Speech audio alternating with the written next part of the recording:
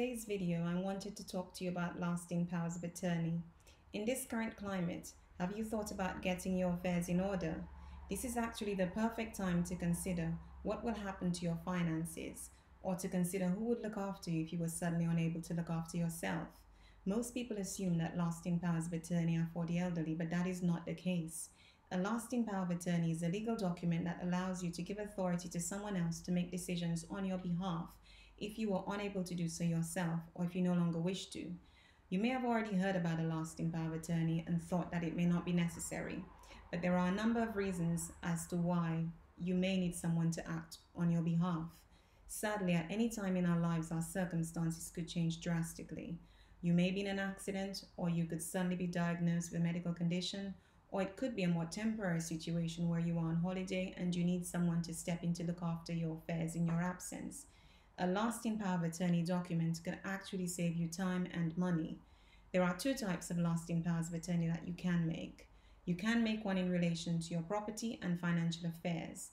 Some people assume that family members could automatically step in to look after their affairs if they were unable to do so, but that is not how it works. If you are responsible for paying the mortgage or for paying the bills, you should consider making a lasting power of attorney if you were suddenly unable to continue to do those things. Also, if you have a business, have you thought about who would continue to sign checks, pay salaries, authorize the payments of bills, or even service a business loan? Don't assume that family members or a business colleague could step in to act on your behalf. Your business could be exposed to risk. To avoid this type of disruption, it should be part of your planning to consider making a business lasting power of attorney. The other type of lasting power of attorney you can make is for your health and welfare. If you were suddenly diagnosed with a medical condition, such a document could allow someone that you trust to make decisions about where you should live, what you should wear, what you should eat, your medical care, and even who you should come into contact with. Now, what happens if you don't have an LPA in place? The next step would be for someone to make an application to the Court of Protection to act on your behalf. This is an expensive process and it could be very time consuming. It could take more than 6 months for a deputy to be appointed. And during this time, your family will not be able to access your accounts to pay bills or to manage your affairs.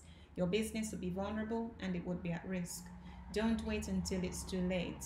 If you have thought about it and you're not quite sure where to start, we have a small team at Tiger Law who would be happy to point you in the right direction and to answer any questions that you may have about lasting powers of attorney.